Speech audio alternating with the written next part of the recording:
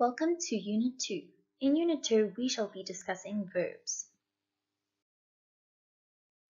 In the outline of this lesson, we'll be talking about transitive and intransitive verbs. In Unit 1, we spoke about the fact that every sentence can be broken down into key parts. We can have an adjective, a noun, and a verb. Of course, we can have more parts than this, but this all depends on what the function of that particular word is. Today, we will be focusing on verbs. Verbs are very important parts of speech because they actually are the glue of the sentence and hold the central idea. Generally, they indicate action. They are doing, being, and having words, but some words can behave in very interesting ways. If we look at this paragraph over here, do you think you can identify some of the verbs? Okay, well, let's look at them together. Jones seized the ball and ran. He must have run 50 meters when he was tackled. The crowd went wild. They shouted and cheered. Another player, Ralph Smith, tried to take the ball from Jones. Both players were struggling for the possession of the ball when the referee blew his whistle and waved them apart.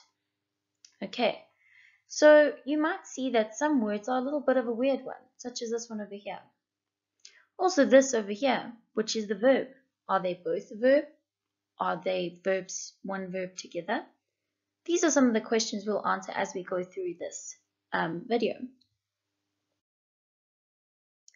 Firstly, we talk about a transitive and an intransitive verb. A transitive verb is followed by an object. If we want a way to remember this, you can just think that trans sounds like transport. So it's almost as if the verb is transporting or doing something to the object. We then have an intransitive verb, which does not have an object. You can see we have two different sentences here. For the transitive verb, we have the pirate drank the rum. For the intransitive verb, we have the pirate drank. We don't know what he drank or she drank.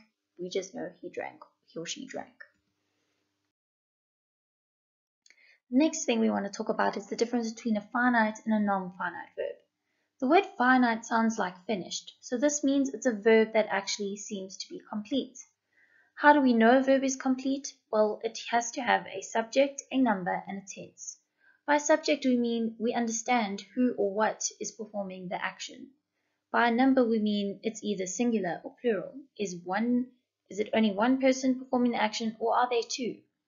By tense, we mean are we talking about a present tense, past tense, or future tense? So is it happening now, has it happened already, or will it be happening? Non-finite verbs are verbs that don't have a subject, they don't have a number, and they don't have a tense. So for example, if you see the word here, waiting for the bus, we want to ask the question, who was waiting for the bus? We don't actually know. So this is definitely a non-finite. The word waiting is a non-finite verb.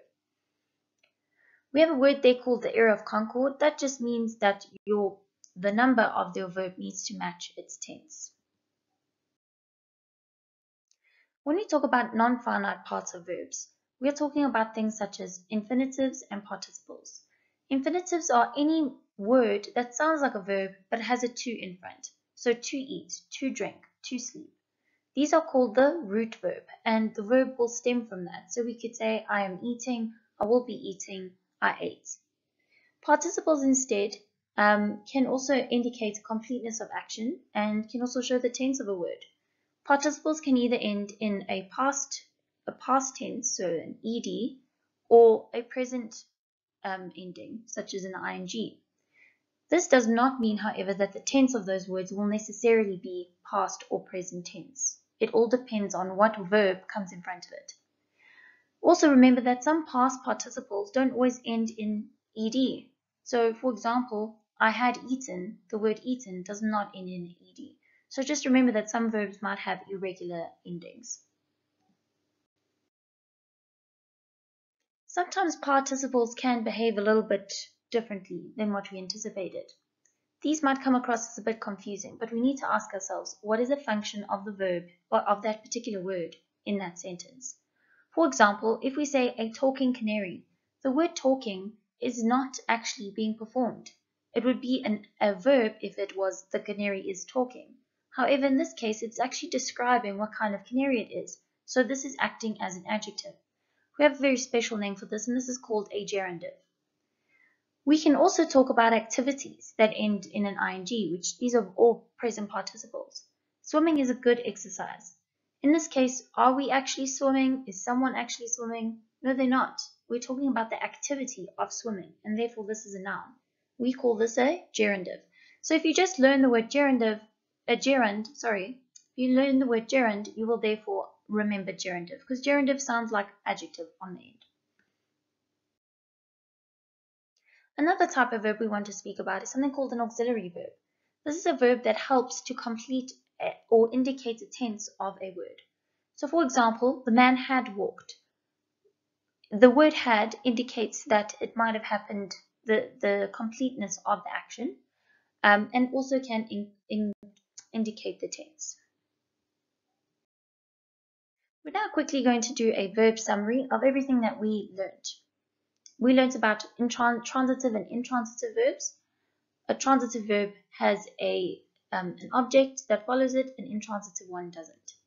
We then learned about non-finite and finite verbs.